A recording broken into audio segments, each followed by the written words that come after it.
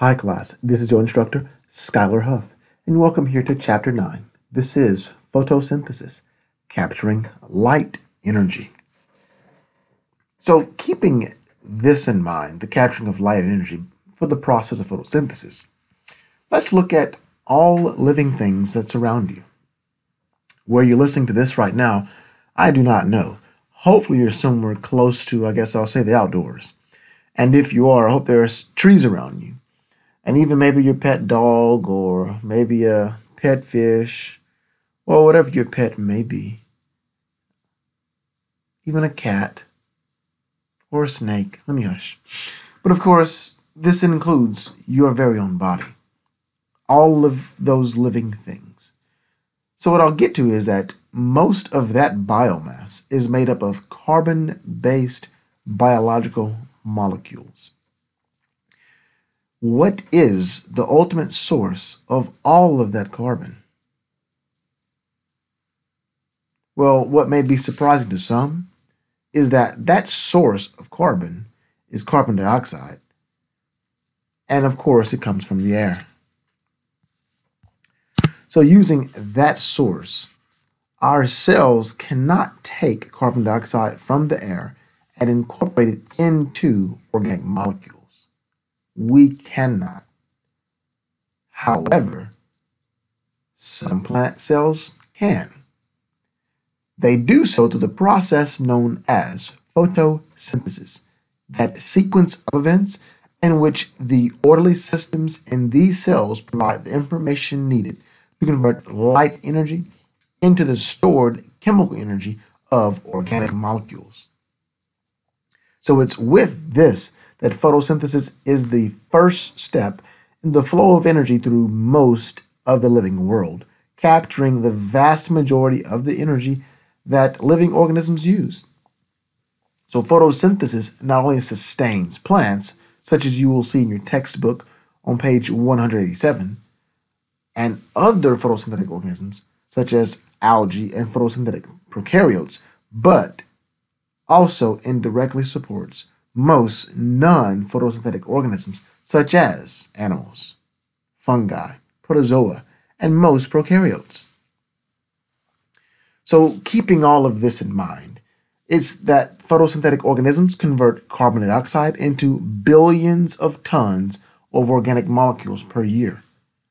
These molecules have two important roles in both photosynthetic and non-photosynthetic organisms.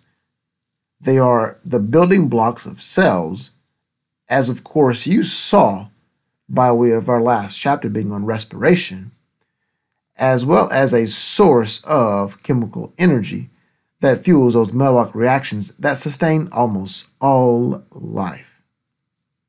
So photosynthesis also releases oxygen, which is essential to aerobic respiration, the process by which plants, animals, and most other organisms convert this chemical energy to ATP to power cellular processes. So here, you all will examine how light energy is used in the synthesis of ATP and other molecules that temporarily hold chemical energy but are unstable and cannot be stockpiled in the cell. We'll also get to how that energy powers the anabolic pathway by which a photosynthetic cell synthesizes stable organic molecules from the simple inorganic compounds CO2 and water. And we'll finally explore the role of photosynthesis in plants and in Earth's environment. So let us begin here now with the first section of Chapter 9, being 9.1, Light and Photosynthesis. So because most life on this planet depends on light, either directly or indirectly, it is important to understand the nature of light and its essential role in photosynthesis. Visible light represents a very small portion of a vast continuous range of radiation. I'm calling that the electromagnetic spectrum class, EM. So all radiation in this spectrum travels in waves, and a wavelength is that distance from one peak of that wave to the next. So with this in mind, I'll just mention briefly that gamma rays have very short wavelengths measured in fractions of nanometers, and they're of course quite dangerous. And then radio waves have very long wavelengths, and they're measured in kilometers or kilometers. So with these things in mind, yes, those waves differ greatly in, of course, wavelength, and of course the available energy of those waves. So if you look closely, we have the electromagnetic spectrum here given on the left, in that it shows you TV and radio waves, and of course gamma rays, which I mentioned class as they are measured. Well, what's more important, class, is right here in the center. Visible light. So this is that color spectrum of visible light. And given this, just keep in mind where I guess I'll say longer wavelength light is located, and B, where shorter wavelength light is located. So given this, just keep in mind, and I'll just get right to it. Shorter wavelength light has more energy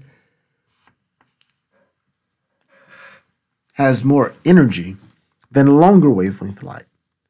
And I'll get to the term called the photon here shortly. But just keep in mind where this is here and where that is there for the process we're getting to called photosynthesis, class. So I almost mentioned the word photon, but I didn't want to get to photons until I got to it in the lecture. So light is composed of small particles or packets of energy called photons. So it's that energy of a photon that is inversely proportional to its wavelength, i.e., shorter wavelength light has more energy per photon than longer wavelength light. So when a molecule absorbs a photon of light, one of its electrons becomes energized, and one of two things happen. Either A, the atom may return to its lower energy ground state, and the energy will dissipate as heat, or it will fluoresce. Or secondly, the energized electron may leave the atom and be accepted by an electron-accepting molecule. Hello, getting to reduction and oxidation, class. So keeping those things in mind, this is the way in which everything is about to work by way of that chloroplast for photosynthesis. So you're seeing what I mentioned moments ago. Here is 1, as it was mentioned, and here is 2, as it was mentioned, meaning the electron may return to that ground level by emitting less energetic photon, and of course we have heat being given off. Or, of course, the electron may be accepted by an electron-accepting molecule, such as we're seeing there. Quite amazing how this works, class, with, of course, these photons and the electrons. Now on to chloroplasts. So within the chloroplast is the pigment known as chlorophyll. So chlorophyll is that green pigment found in the chloroplasts of plants and is in the mesophyll. For instance, I say again, within the mesophyll, we find the green pigment chlorophyll by way of the chloroplasts, if that can help you. And I'll show a picture of class shortly.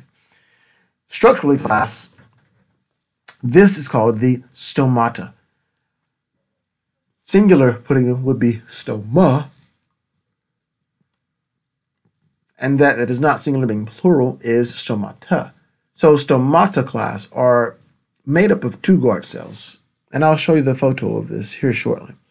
So let's just say that's a guard cell and that's a guard cell. And of course you have that surrounds it on either side. And this is a horrible depiction. But of course, that looks like a face now. That allows the exchange of gas. So if I were to continue drawing this portion here, and this being that lower epidermis of the leaf, arrow going in, class, meaning CO2 would be entering the leaf, and it would be definitely, class, oxygen gas exiting the leaf, O2. And it's all by way of the stomata. They're their class for the exchange of gas by way of diffusion. Here's the figure I mentioned at show. So what we have, class, is a cross section of leaf. So I guess I'll put here leaf, and I'll just write C S for leaf cross section. So with this, you have that upper epidermis, class, which is made up of a single layer of cells. It's transparent. If you want to ask why, the question being asked is answered by saying, class, that single layer of epidermal cells, which is transparent, class, to allow the process of photosynthesis to occur, meaning light has to penetrate down into these photosynthetic tissues. So we have, class, the mesophyll. So the mesophyll, class, of course, contains those chloroplasts by way of the chlorophyll, which, of course, is why these leaves appear to be green. So I haven't gotten into it too much at all, but I'll say, class, that is why leaves are green, because, of course, they're reflected light. I say again, they're reflected wavelengths. Nextly, there is the spongy mesophyll, which is deep to the palisade mesophyll. And then, of course, there's a vein with both the xylem and phloem, which are the two types of vascular tissues. That's xylem and phloem. And lastly, but not least, we have, class, a stoma there and a stoma there, allowing, class, gas to be exchanged. So, of course, oxygen exits the leaf and CO2 enters into the leaf for the process. So the chloroplasts, by way of structure. Chloroplasts are like the mitochondrion, and of course they are enclosed by both outer and inner membranes. So the inner membrane encloses that fluid-filled stroma, not stoma or stomata, but I said stroma. So within the stroma, class, are enzymes. And those enzymes are their, class, to produce the carbohydrates we'll get into here shortly. So suspended in the membranes are interconnected sets of flat disc-like sacs. And these flat disc-like sacs are known as thylakoids. So, of course, when you get stacks of such, it's like a short stack of pancakes, and they call those, class, grana. And if it were to be singular, class, it would be known as a granum. And I'm just correcting my handwriting.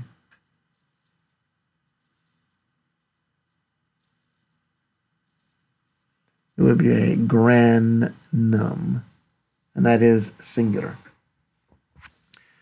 So to make sure I do a bit of review, just keep in mind that chlorophyll is found in the thylakoid membrane, which also contains several other pigments, which I'll get to, class, here shortly. So this shows you what a chloroplast looks like.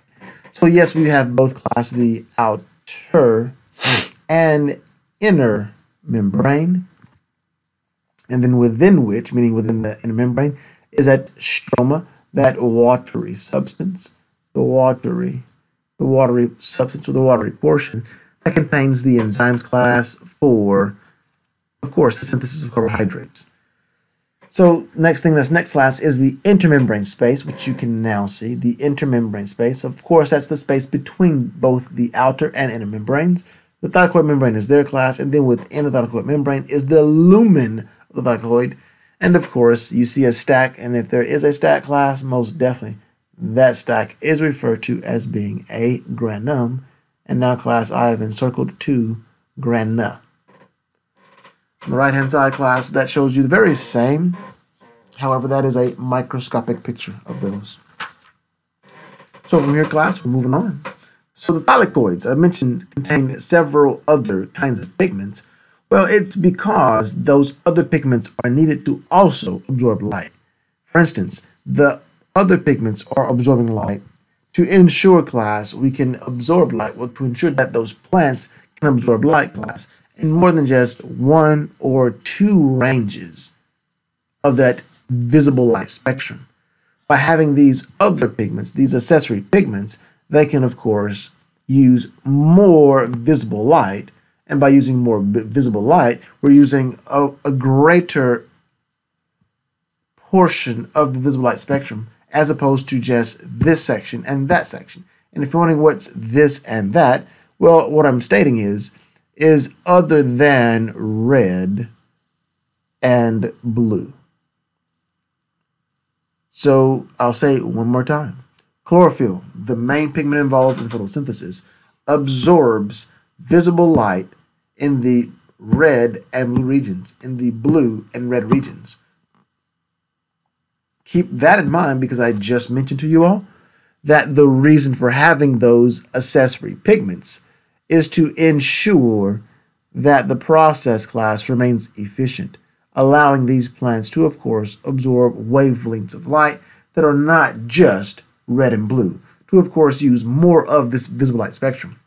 Keep also in mind, class, that I said moments ago that these leaves are green, that the plants appear to be green because green light, class, is not absorbed, but of course it is reflected. And that, class, is why they appear to be green, they being the plants. So looking, class, here at chlorophyll, the structure of such, what we see here is, I guess I'll get a bit more specific as far as its rings. So I'm here, class, on page 190, and this is figure 9.5. Figure 9.5.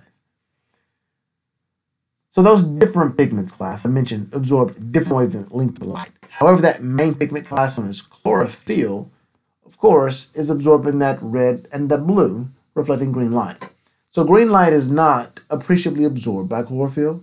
So I just mentioned, that is why plants, class, appear to be green, or at least that's the typical color of plants. So the chlorophyll molecule, which we are looking at now, it has two main parts. So it has a complex ring and a long side chain. So you see that complex ring, class, shown for you here at the top, and you see the side chain, class, formed of those hydrocarbons shown there here at the bottom. So the ring structure, called the porphyrin ring, is made up of joined smaller rings that are composed of both carbon and nitrogen atoms. So the porphyrin ring absorbs light energy. So that is, I say, what makes plants what plants are. So the porphyrin ring of chlorophyll is strikingly similar to the heme portion, or that heme group, of the red pigment hemoglobin in red blood cells. So you can make that connection, I do hope. However, unlike the heme, which contains an atom of iron in the center of the ring, chlorophyll contains an atom of magnesium in that position. Chlorophyll contains magnesium in that position, class, and this is important to know. So with that, the chlorophyll molecule also contains the long hydrocarbon side chain that makes the molecule extremely nonpolar and anchors the chlorophyll in the membrane. So all chlorophyll molecules in the thylakoid membranes are associated with specific chlorophyll binding proteins, and with those, there are about 15 different kinds, but each thylakoid membrane is filled with a precise oriented chlorophyll molecule, or at least precisely oriented chlorophyll molecules, to be plural, excuse me, you all, and chlorophyll binding proteins that help to facilitate the transfer of energy from one molecule to another. So though there are several kinds of chlorophyll, the most important type of chlorophyll, class, is chlorophyll A. And I'll write it as, class, being CHL, chlorophyll A. That's the main pigment that's involved. So it is what, class, initiates. I repeat, chlorophyll A is what initiates the light-dependent reactions of photosynthesis. I say again, chlorophyll A is what initiates those light-dependent reactions of photosynthesis. So that does mean, as I get to this, that there are reactions, class, in photosynthesis that are dependent upon light, and of course other reactions that are not necessarily dependent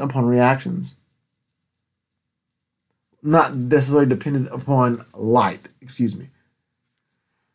So as I state that, chlorophyll A, let me grab and change this color. I'll put here light dependent. RxNS. Chlorophyll A is their, class, initiating the light-dependent reactions. Well, the other of two is chlorophyll B. So I'll write chlorophyll B down here. And I'm writing it down here just because I have more space down here at the bottom left, class. So with chlorophyll B, as I mentioned, class, it is an accessory pigment participating, class, in photosynthesis. And yes, it does, class, funnel energy, of course, into funnel energy class to chlorophyll A as that accessory pigment.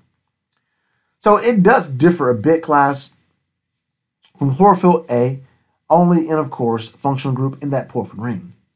So what I'm getting at here, class, is that difference, and I'm going to get a different color here. Guess I'll go with the red piece. So here, class, I'm mentioning that there is a methyl group. I repeat, there is a methyl group. If you look closely, chlorophyll A has this CH3. Chlorophyll A has that CH3. That's the methyl group. However, in chlorophyll B, they don't have that methyl group. It's actually been replaced. And in chlorophyll B, it's a terminal carbonyl group. So chlorophyll A has the methyl group, whereas chlorophyll B, class, has that carbonyl group.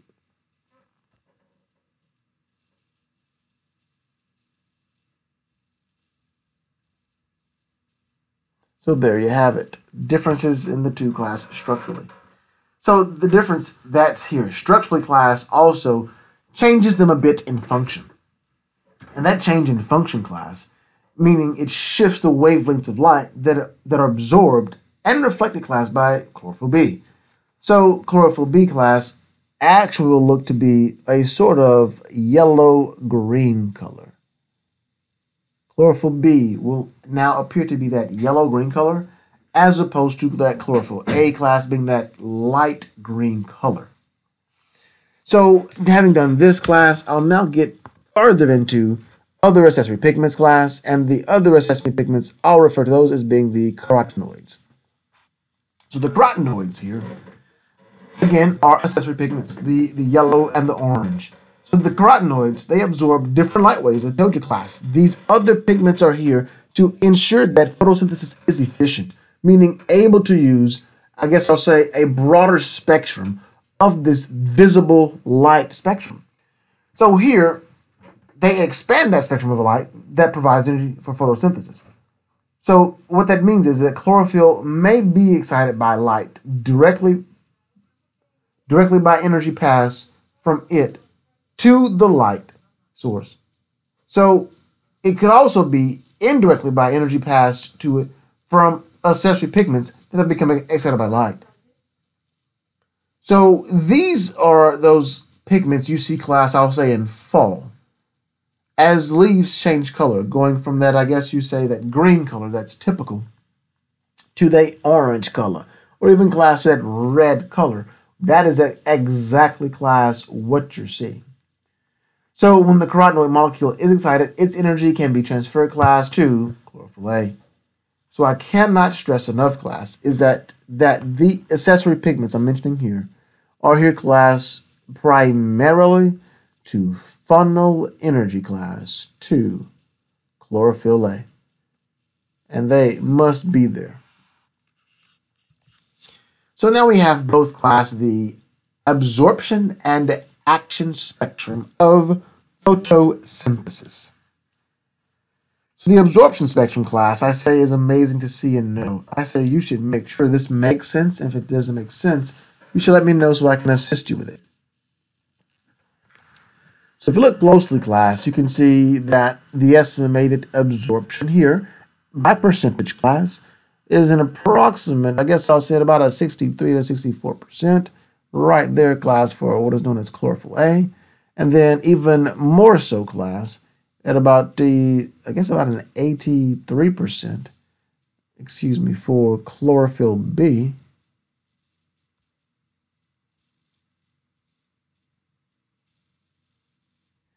And then, of course, yet again, we see both chlorophyll B and chlorophyll A, respectively, class, being right here at an approximate 43 percentage, and then an approximate 21%.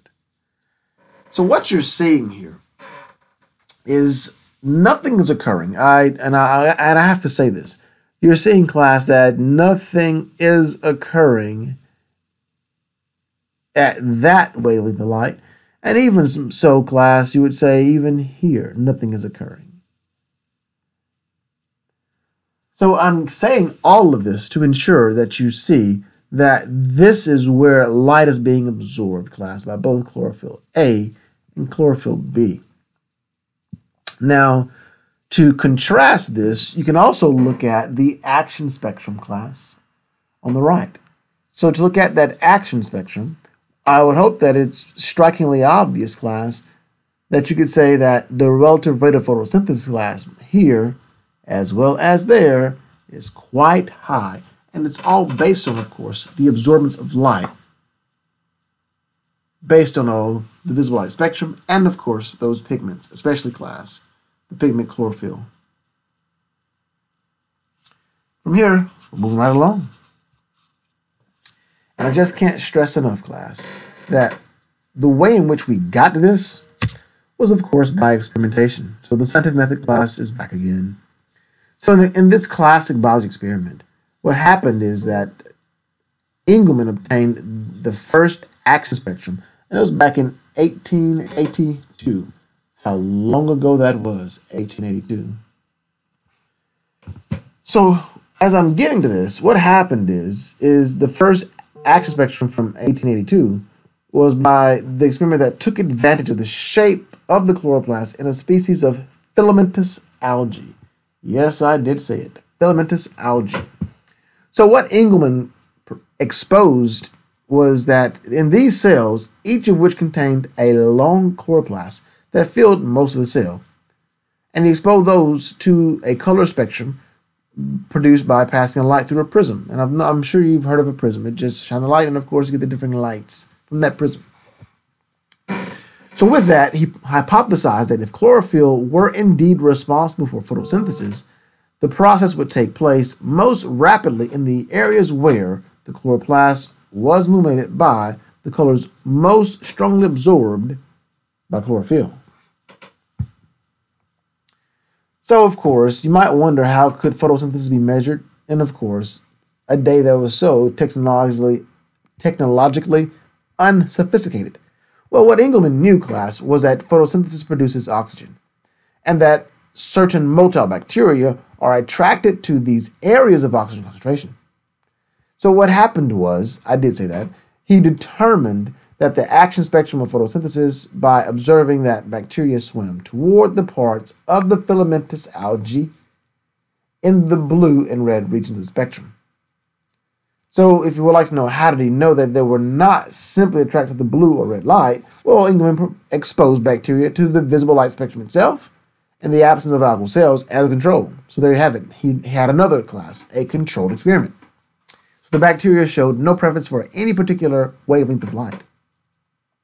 And because the action spectrum of photosynthesis closely matches the absorption spectrum of chlorophyll, it was concluded by Engelmann class that chlorophyll in the chloroplasts and not another compound in another organelle is responsible for photosynthesis. And there have been numerous sophisticated studies using instruments class, well, at least numerous studies using sophisticated instruments that have since confirmed Engelmann's conclusions. So as I say this, it's not just by chance, class. So we've got to this point to state that, hi, it is chlorophyll that is involved. And you can see this experiment, class, that I just reviewed in your textbook on page 192, and it's the key experiment. So finally, we've made it, class, to the process, photosynthesis itself. This begins again on page 192, and this is section 9.3. It begins here, class, with the process. These are the reactants, class, not just reactants, but also products to the process. For the test, class, know this like the back of your hand. I repeat, for your test, you should know this process like the back of your hand. And in fact, I will write it again for you, class. So it's, of course, you have to have, there must be, class, 6CO2 plus 6H2O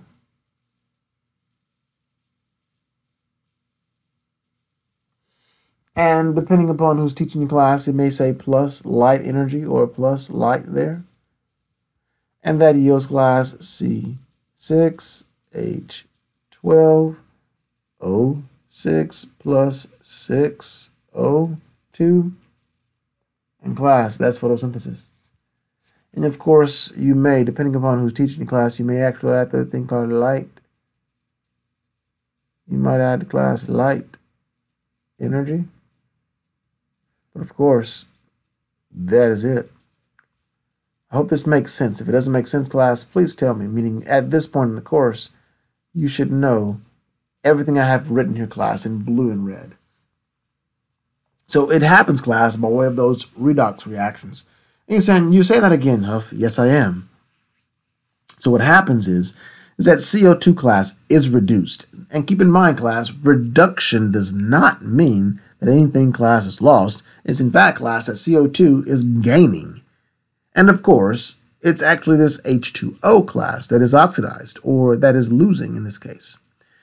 So to make sure I go with this overview, class, of the process, it is photosynthesis that, of course, allows light energy, meaning that takes light energy that is captured by chlorophyll to power the synthesis of carbohydrates. So what you're seeing here in this depiction, class, and I guess I'll go to one more color, is that bingo, that, class, is the carbohydrate there.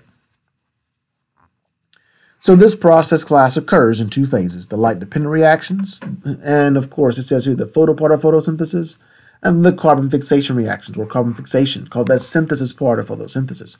So if you can get those two parts there, class, you're good as gold with me. As opposed to with the respiration, class, with 4 steps, photosynthesis, class, only has these two, the light-dependent reactions and the light-independent reactions, also known as the Calvin cycle, or even you could call it, class, the carbon fixation reactions. So if you look closely, what we have here, class, are the light-dependent reactions occurring here, class, by way of the thylakoids. And I did say the thylakoids. So that's here. And then on the right-hand side, class, we have the carbon fixation reactions. And by way of these carbon fixation reactions, as it states, this occurs, class, in the stroma. And if you can think back with me, this was mentioned to you all not long ago by stating it, hi, in the stroma there's a watery substance, class, that's there for the synthesis, class, of carbohydrates. So to help you with what's being shown to you, class, and to make it, I guess I say a bit plain. So yes, we have those light reactions that must occur. Upon the light reactions occurring, class, I hope you can see that, of course, water is required. But there's a byproduct given off, class, is oxygen. That's called gas. So that oxygen, class, will leave the leaf by way of the stomata. Of course, from such, what is created, I'm giving you the overview, class. What is created are two pieces. One, class, is ATP, and two, class, is NADPH. Yes, I said NADPH. Those two, class, are like batteries, such as the battery in your phone, the battery, class, in your pocket. Well, I don't know if you have a battery in your pocket, but the battery in your car, your van, your SUV, your truck, your crossover, your minivan, I guess your maxi van, whatever that means. What I'm stating is this. It's those two, ATP and NADPH, that power, class, the Calvin cycle, which of course will take in the CO2, meaning the leaf takes in carbon dioxide, meaning for carbon fixation, I just mentioned, by way of those stomata, class, this gas diffuses into the leaf. And of course, in the end, class, what's produced are known as carbohydrates. This is, class, an overview of the process. Let's start the process off. So here we are, class, with the light-dependent reaction. So to help you out with what's happening here, class, the light-dependent reaction is here to convert sunlight into chemical energy. So converting that light energy, class, into the chemical form of energy. And I just gave you this, class, moments ago. To help you out, what happens to your class is called non-cyclic electron flow. So non-cyclic electron flow is here, class, to, I guess I'll call it to synthesize. It's here, class, to synthesize those two forms of chemical energy, class, I just mentioned. They are ATP and NADPH.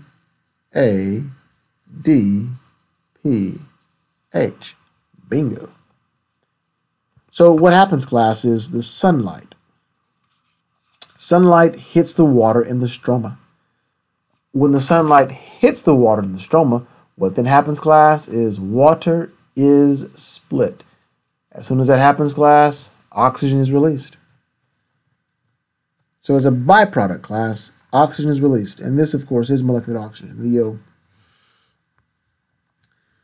So the water in the stroma, class, is also going to be found in photosystems 2 and 1.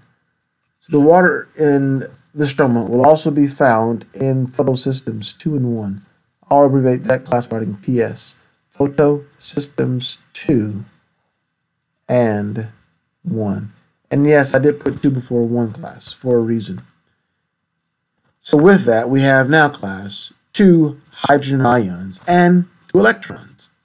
Keep those in mind, because we split the water, we have, of course, our 2 hydrogen ions and our 2 electrons. Let's keep hitting it. So the energy of energized electrons is used to phosphorylate, here we go, adenosine diphosphate into adenosine triphosphate. So there you have the ATP, class I mentioned we were going to make. And along with such, what I'll say, class, is that the coenzyme NADP becomes reduced, class, forming NADPH.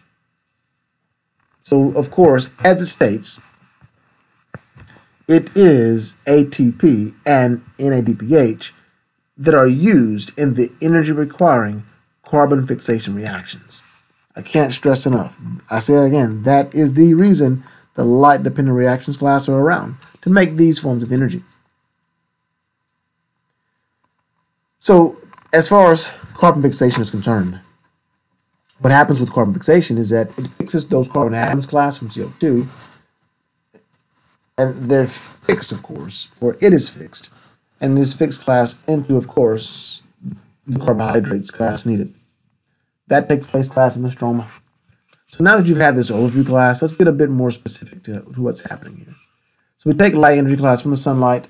It phosphorylates, class, ADP into ATP, reducing, class, meaning, I told you reduce means to gain, reducing, class, NADPH to form, class, it reduces, class, NADP plus, to NADPH.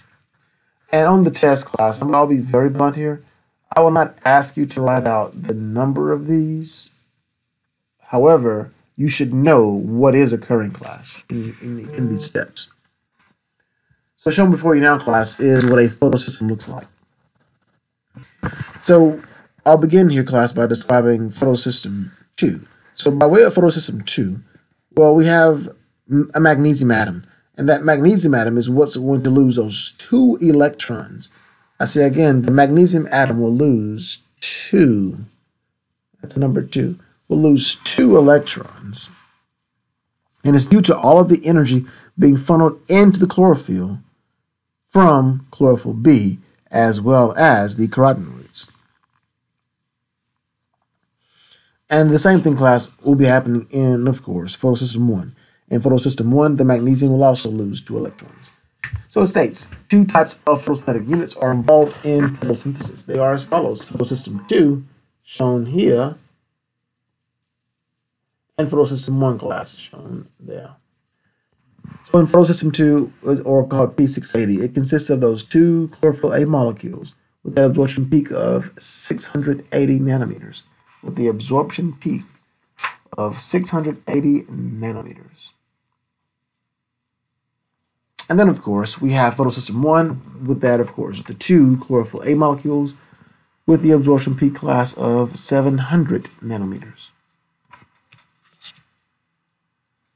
So with this, a pigment molecule in an antenna complex absorbs a photon of light.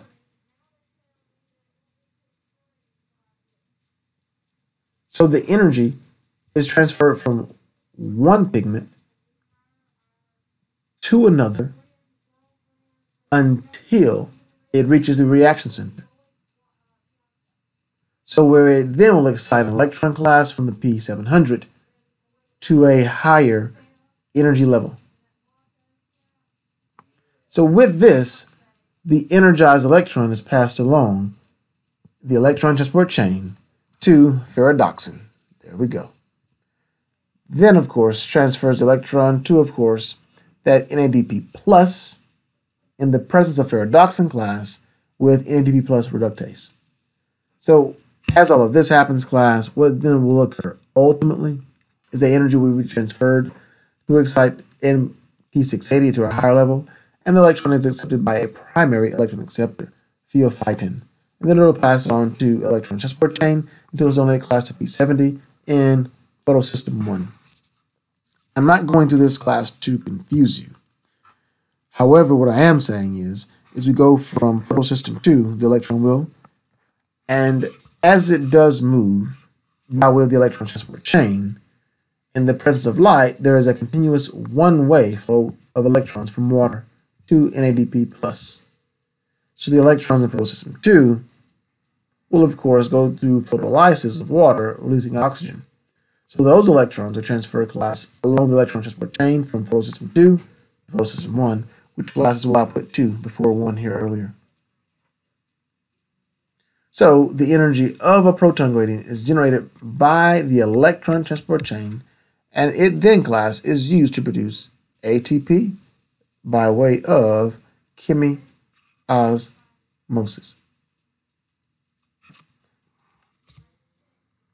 So the electrons in photosystem 1, however, they will then, class, be replaced and donated to photosystem 2. So, of course, that's why NADP plus is then, class, reduced to NADPH, which is released into the stroma. And I didn't mean to take so much time to get here, class. However, I do want you all to know what's happening so you do understand the process. So if I need to say it a different way, make sure that you remember, class, that from photosystem 1, by way of non-cyclic electron flow, we create, or at least those plants create, that NADPH. So what I'll get to lastly is it's only in photosystem 1 that is involved in the cyclic electron flow. So those energized electrons will go from P700 and end at P700 because, I say again, it's cyclic electron flow. So for cyclic electron flow, of course, what happens is the electrons just continue, class, to the cycle, and the energy of the proton gradient is used to produce, class, what is known as ATP by way of chemiosmosis. If you think back with me, class, that uses two processes, meaning it uses both facilitated diffusion as well as active transport, to phosphorylate adenosine diphosphate to adenosine triphosphate.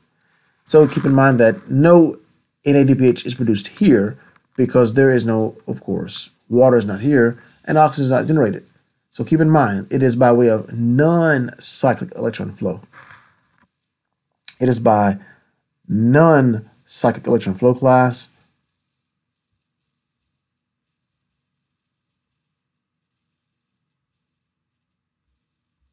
that NADPH, class, is synthesized, as opposed to, of course, the way in which by way of cyclic electron flow is that way that ATP, class, is produced. So it doesn't necessarily, class, support photosynthesis, but of course it must occur to have the energy to power the light emission process. So if you look at this chart, class, is good to, of course, give you an overview of what I just did. So for non-cyclic electron flow, class, the electrons there are coming from water, as opposed to with cyclic electron flow, it's non-electrons. They cycle, class, of the system. Oxygen is released from non-cyclic electron flow, and it is not released, class, from cyclic electron flow. So what I'll get to is the terminal electron acceptor, class, is NADP with non-cyclic electron flow. And of course, the form of energy, class, that is, of course, created is ATP by cyclic electron flow. And there's both ATP and NADPH by non-cyclic electron flow. However, class, the major reason it's there is to, of course, synthesize NADPH. So what happens, class, is that energy from those electrons passing through the electron transport chain, they pump protons.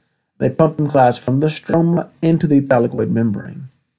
So the protons will diffuse from the thylakoid lumen into the stroma through channels, class, formed by ATP synthase. I told you, class, this is chemiosmosis. This is the coupling of course, passive and active transport energy coupling to synthesize energy in the form of ATP.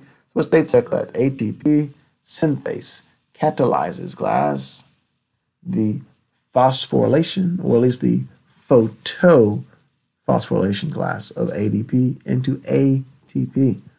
So there you have it, class. We now have what we need to end the process. And I'm saying it is because what happens is, it's because of the trapped hydrogen ions. Those trapped hydrogen ions are found in the thylakoid. And as I just mentioned, they'll be released through the ATP synthase complex to, of course, help make ATP by anabolic or photophosphorylation. So ADP turns into ATP, along with the kinetic movement of those hydrogen ions to produce those large amounts of ATP. So it's all here, class, and it's by way of chemiosmosis. So I won't say you should have to know anything about these numbers here, class. But of course, it's this energy, the chemical energy we made, class, ATP and NADPH, that is used to form the organic molecules from CO2. So of course, that's just stating that you're using, class, ATP and NADPH for carbon fixation. So having gotten to this, let's end the process. Go with the Calvin cycle. So the light independent reactions. What happens here, class, is there's also another way, also known as the C3 pathway, that in which the initial carbon fixation is a 3-carbon molecule. So let's go to those 3 phases, and we'll be done with this class pretty soon because it'll be the uptake of CO2. After that, we'll get to reducing carbon, and of course, we'll get to the ribulose bisphosphate generation, or RUBP generation. Let's begin. So CO2 will react, class, with ribulose bisphosphate, or RUBP. It's catalyzed by, of course, I'll just call it Rubisco, not Nabisco. They make cookies and crackers. But this is catalyzed by Rubisco.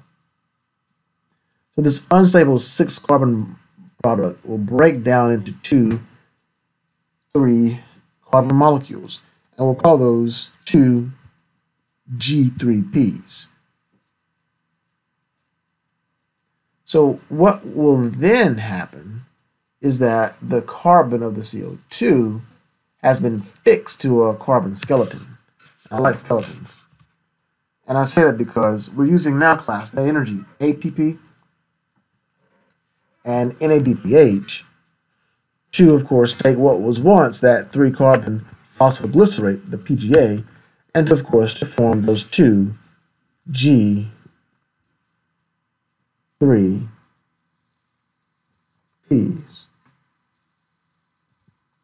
So this is an exochemical reaction, class, and those 2 G3Ps will lead to the formation, class, of either A, glucose, or B, fructose.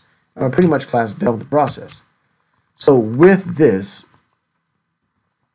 one of those G3Ps, class, will be taken out to synthesize the glucose, to synthesize the fructose, and the other will stay in the cycle. So of course, it can have yet another turn. So of course, we're back here at the beginning. The ribulose bisphosphate is phosphorylated, class, by ATP to produce the, of course, other ribulose bisphosphate, which is used to restart the cycle.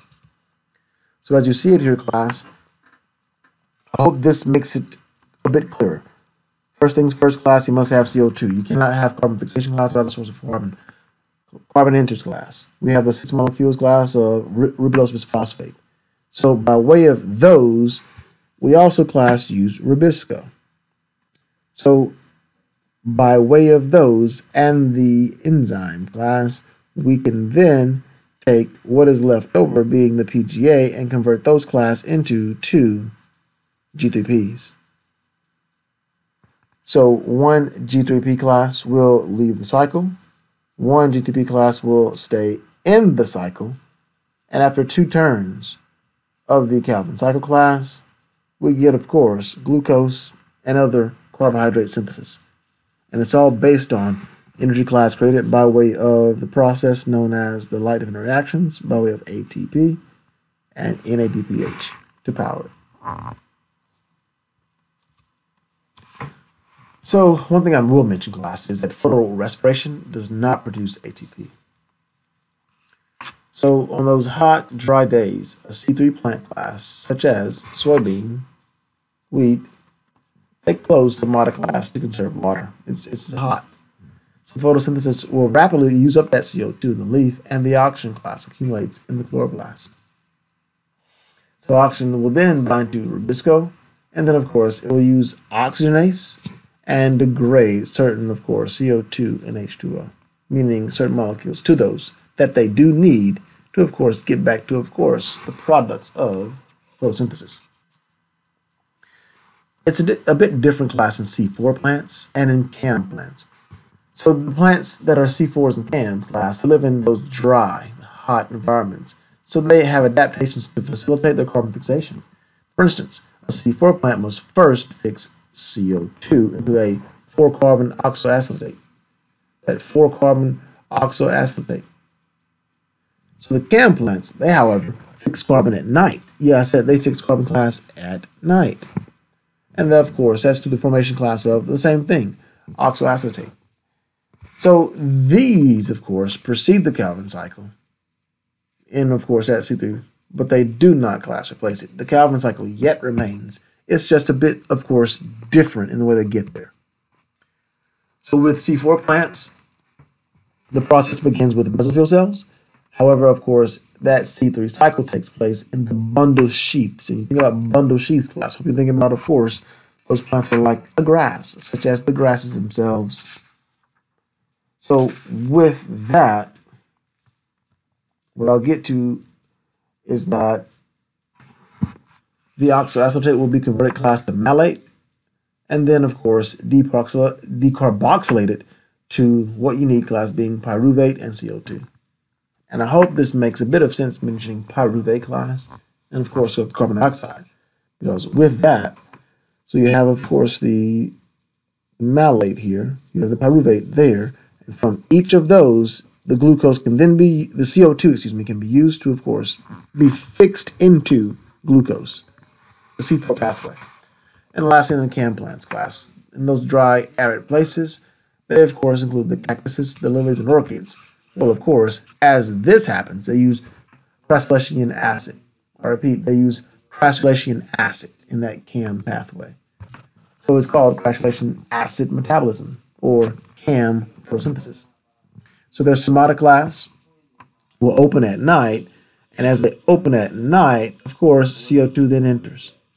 So as CO2 enters, they use PEP carboxylase class. It is called PEP carboxylase to fix CO2. And they, of course, then, again, class form oxoacetate, which is going to convert it to malate and stored in the vacuoles. So during the day, CO2 is removed by malate. During the day, CO2 is removed by malate by the way of decarboxylation. And then, of course, used again in the C3 cycle.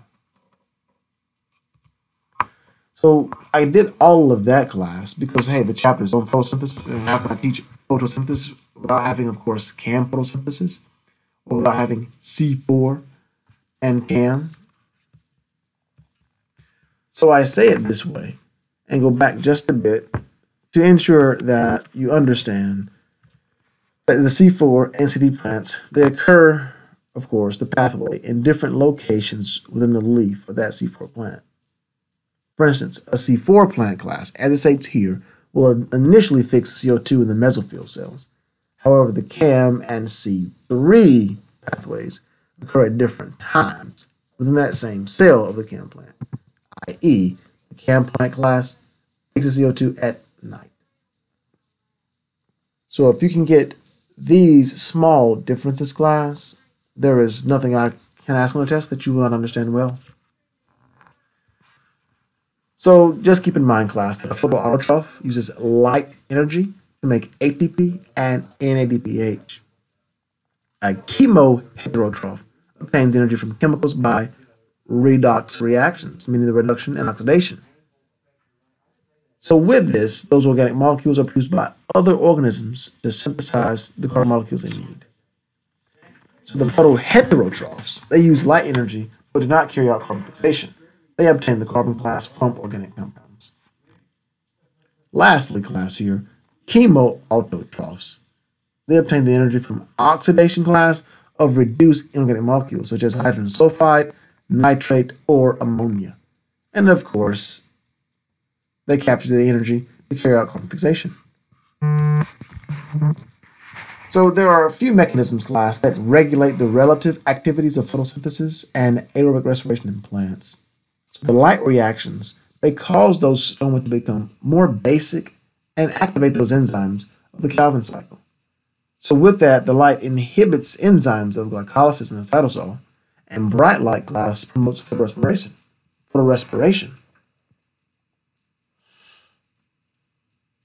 So what I'm stating is it's a number of mechanisms, class, that plants have to ensure that these processes are regulated. And by regulating these processes, it's the environment, class, that of course are in control of when this occurs, such as, I guess you say, the Calvin cycle by way of photosynthesis, or when that occurs, such as, of course, the photorespiration. For instance, it might be that starch will be stored in starch granules that form inside the chloroplast. And it may very well also be that the disaccharide maltose is transported out of the chloroplast and then, of course, cleaved in the cytosol to provide glucose for aerobic respiration. So if you ask, why do plants go through these processes? Well, the reason they do is because, just as we do, we also, class, need a source of carbon. And not just, class, for a source of carbon, but of course to ensure we can synthesize ATP by respiration in the mitochondria. So G3P, if you've ever wondered, because I mentioned it earlier, and I kind of said it a little too early, I think, in the lecture, but this, class, is that basis for a state's chemical synthesis. And if you're wondering what I mean by that, what I mean, class, is G3P is here to convert, class, glucose into starch. It is here, class, to be converted to amino acids. Yes, G3P can be converted, class, into amino acids. It can also, class, be converted to fatty acids. So from glucose to starch is one way. Into, class, an amino acid is another way. Into, class, fatty acids, another way. And even, class, into other organic molecules needed by the plant itself. So it's an amazing molecule, class, in that it can be converted into other molecules. And I mentioned, lastly, it can be converted, class, into the disaccharide sucrose and then used, class, to synthesize various other organic molecules. So this has been your lecture, class, on photosynthesis, and this does end test content for your second test on chapters 7, 8, and 9. For your test, class, please be prepared to describe the process. What process? The process of photosynthesis. Of course, it is a bit more concise, class, than, of course, you found with respiration, in that this process only has the two pieces. There are, class, the light-dependent reaction, as well as, class, the Calvin cycle, the light-independent reaction, or even, class, I guess you'd call it carbon fixation. So this has been your instructor, Skylar Huff. And if there are any questions about this lecture, please let me know. But try to take your notes early and often, and then, of course, make them into something that's much more concise that you understand well. Thank you all for listening, and have a great day.